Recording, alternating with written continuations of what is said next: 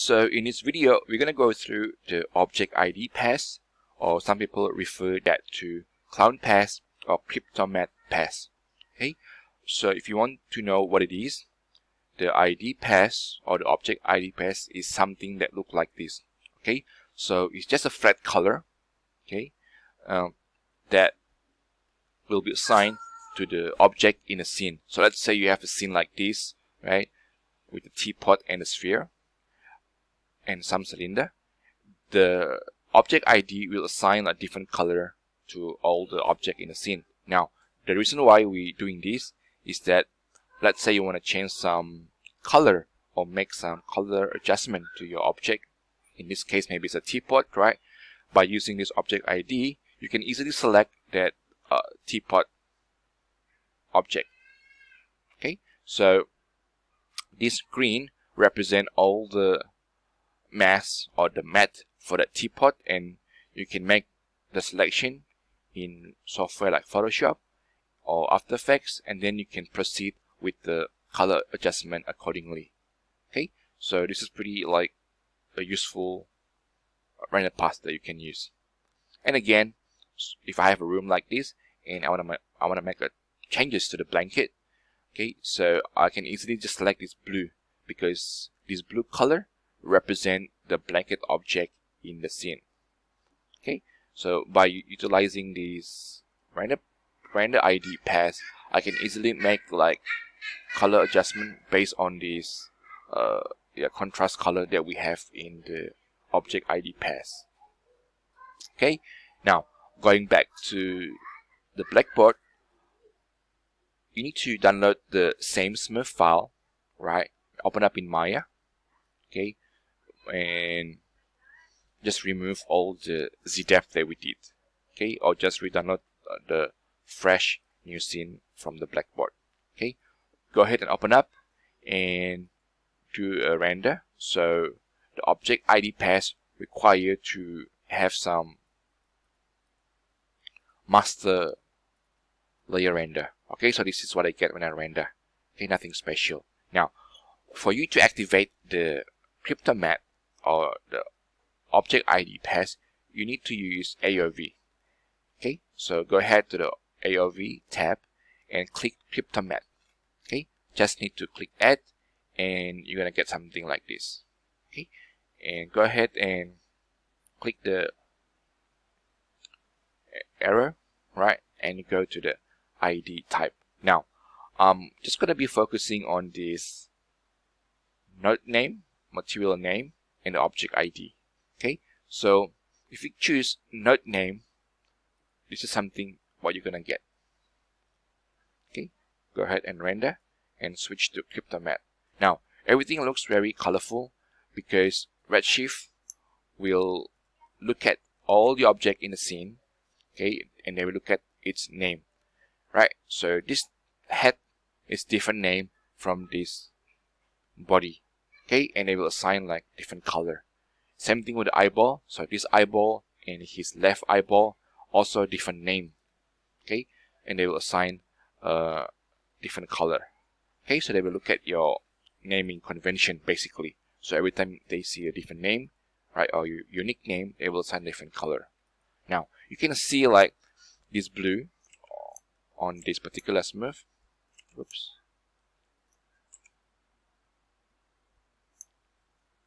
Right, it's very similar to that one, but it's actually different, right? This kind of blue and that kind of blue is different, okay, because they have a different name.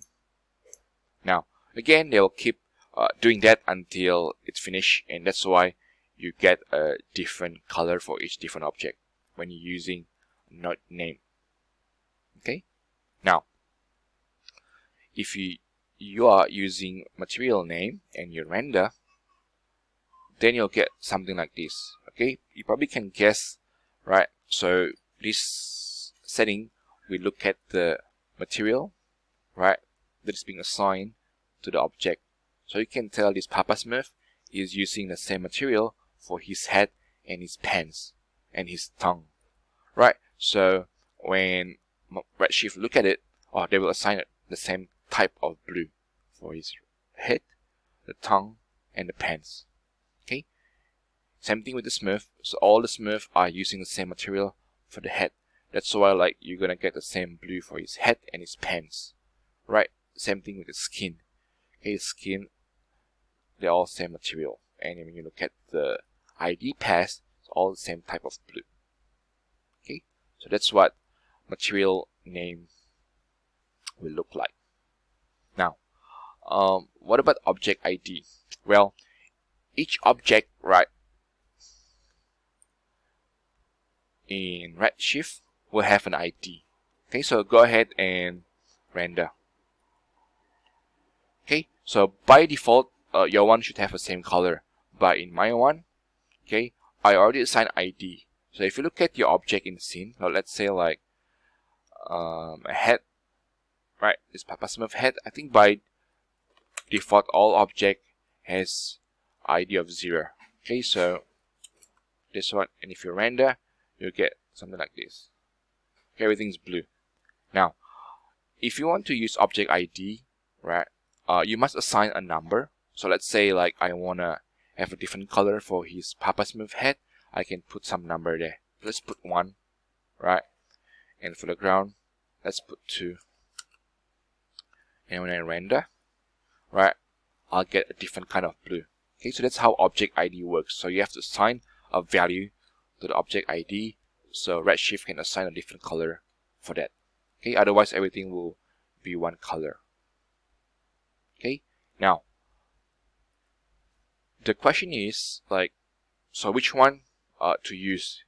Okay, so it really depends on the project and what you need. Okay, sometimes like you need not name, right? Sometimes you need just the material name. Okay, so it's really different requirement, right? It really depends on what you need. Okay, so in this particular example, I probably just need to use material name. Okay, because it's just for demo purposes. Okay, so again, once I render this to material name, I'm going to save it as an ID pass. Okay, so I'm going to replace it. And also don't forget to save your master layer as well. Okay, go ahead and open the Photoshop. So this is my master layer, and I'm going to open up my ID. Okay, so again, I'm going to copy my ID to the master layer, right? And I'm going to unlock my master layer. Now, let's say I want to make some changes to his head, right? To the head. Okay, so there are two ways you can use the magic wand selection. So I think 128, it's too big for its tolerance. So I'm going to probably select maybe smaller value. Okay, something like that. Oh, this is more like a manual way selecting. Whereas if I use my color range, right, it will select whatever blue are present in the scene. So this kind of blue, if it's present in the scene, it will keep selecting it. Maybe like this eyeball also, this also, right, that will keep selecting that type of blue. And you can also control like how much radius it should be selecting.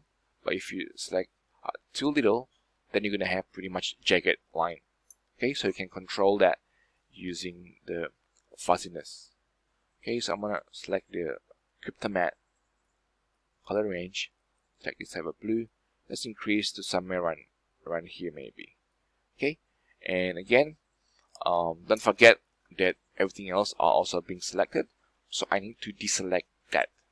Okay, so I'm pressing L or lasso and Alt to deselect and deselect.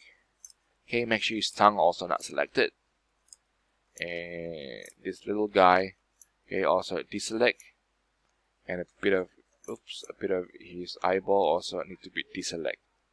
Okay, so once the head and the pants are selected, I want to change its color. Okay, so another important thing of using Cryptomatte is that if you want to change color or do some color adjustment, you don't have to go back to Maya and re-render, because re-rendering again take times and it's not cheap, right? So what I do is I'm using this Cryptomatte to help me just select particular region and just change the color. Okay, I want to press Ctrl U to change the saturation, maybe a bit more purple, right? Something like that. And once you're happy, you're done. Okay, so I can easily change color without having to re-render the whole thing. Okay, so this is one of the useful feature if you use Cryptomatte passes.